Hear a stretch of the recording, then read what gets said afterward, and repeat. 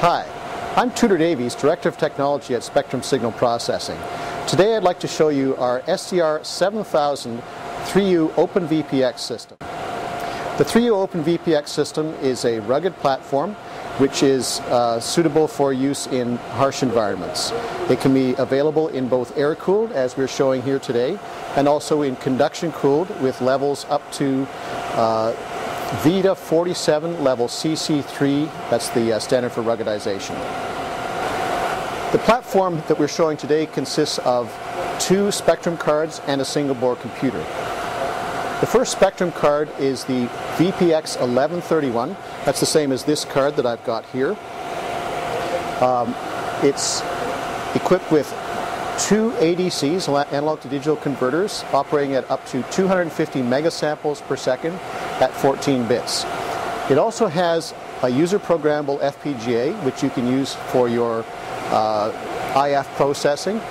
And the FPGA can be a Vertex 5 FX130T or a Vertex 5 FX200T. Those are build options.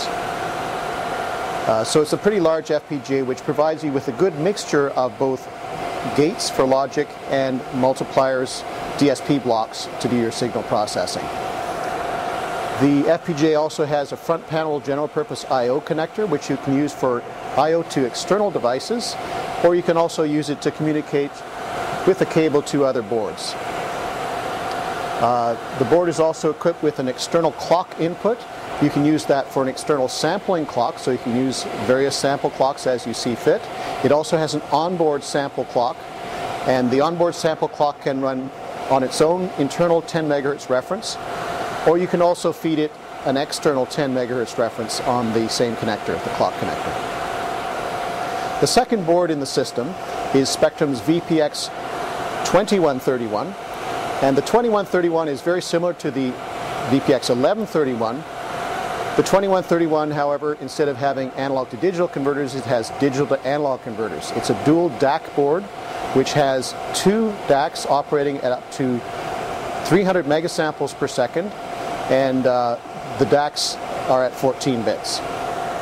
Same FPGA options are available in this one, Vertex 5 FX130T and FX200T, and it has the front panel GPIO and the clock connector the same as the VPX 1131. The third board in our system here is the single board computer. This is an Intel single board computer using Intel Core 2 Duo. The Core 2 Duo can also be upgraded to an i7. We have SBC options available with an i7. And you can use any third-party single board computer that's compatible with OpenVPX 3U. The single board computer is running Linux. It's Red Hat Enterprise Linux.